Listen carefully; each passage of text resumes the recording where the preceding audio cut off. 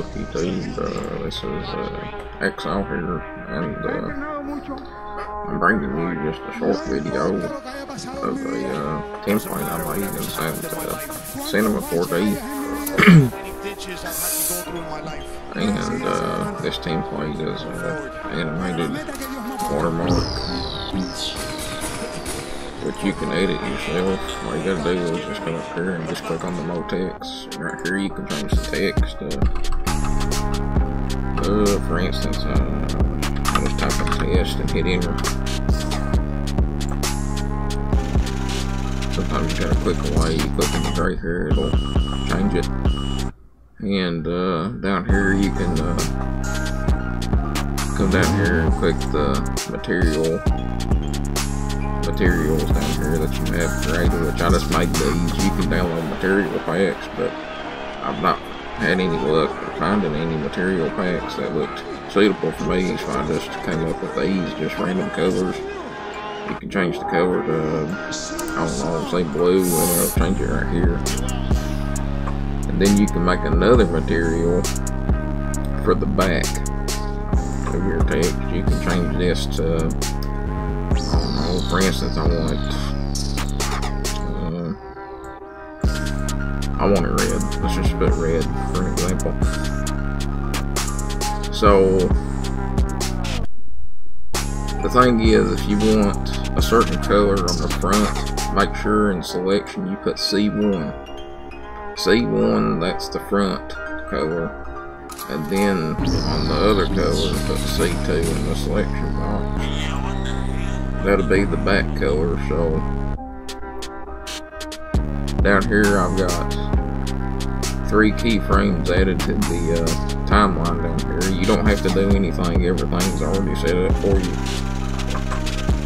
I think the only thing you'll have to do is change the font to a font that you have on your computer, because I had a font set whenever I saved the project file. So you may not have a certain font that is selected when the file opens up on your computer. It just depends if you have that font. I'm trying to remember the name of the font. I think the name of the font is like Sigma 5 or something like that.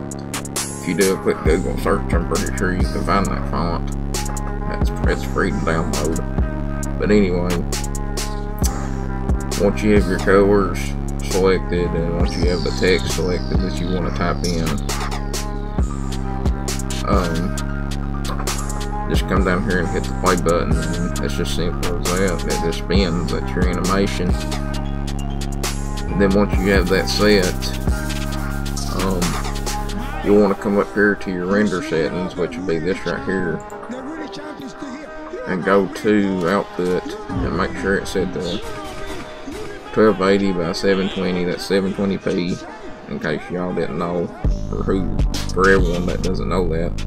For anyone that doesn't know that, excuse me. That's 720p. And for frame range, make sure all frames is selected.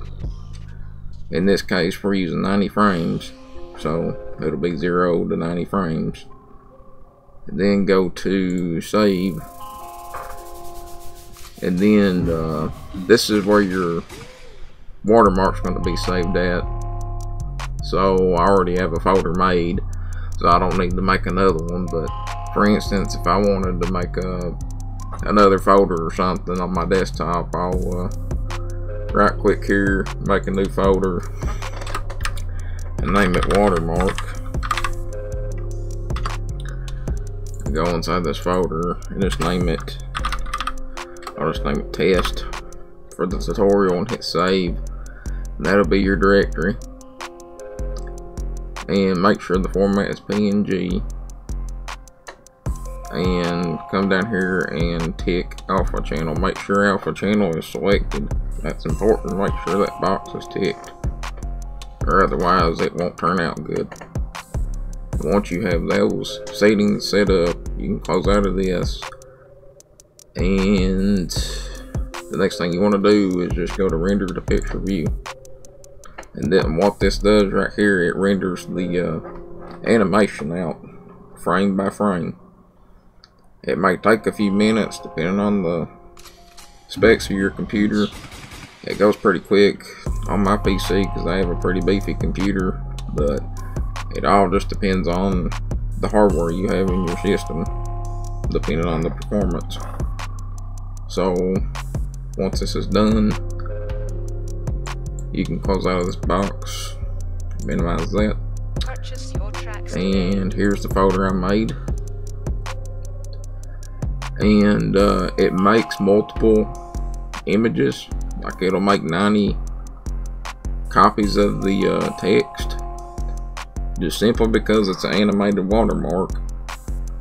And another thing I want to show you is how to open it in Sony Vegas. So let me open up my Sony Vegas right quick, and I'll show you how to import it in Sony Vegas and put it in a video.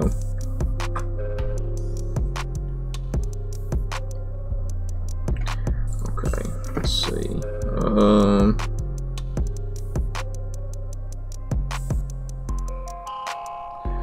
Let's do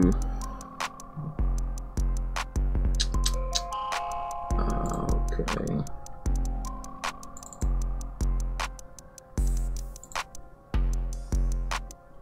We'll do this.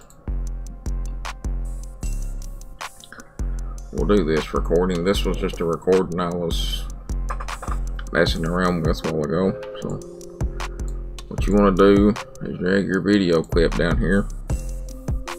There ain't gonna be no audio on this because I wasn't recording my voice in this clip. This was just a test recording. But anyway, drag your video clip down here, make a new video track.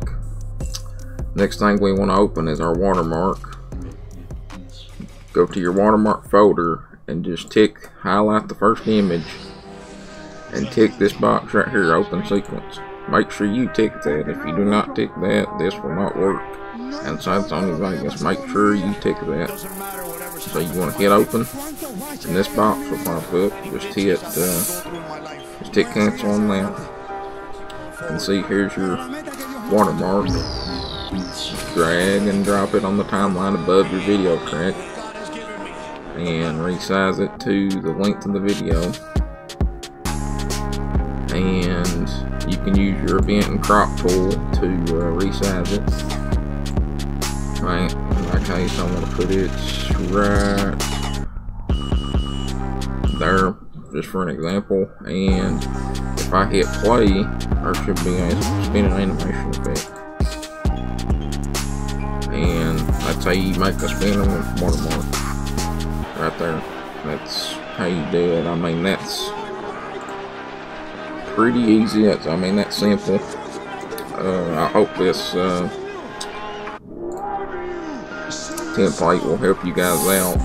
I just came up with this. I mean, I've had experience with this program before, and I figured I'd just release this template because I looked on YouTube and I really didn't see any templates that were really good in my opinion. But I mean, I hope this helps some people out. And if it does help you out, give it a thumbs up. If not, then give it a thumbs down. I don't care. But anyway, this is Exile. I'm signing off. Peace out. See you guys in the next one.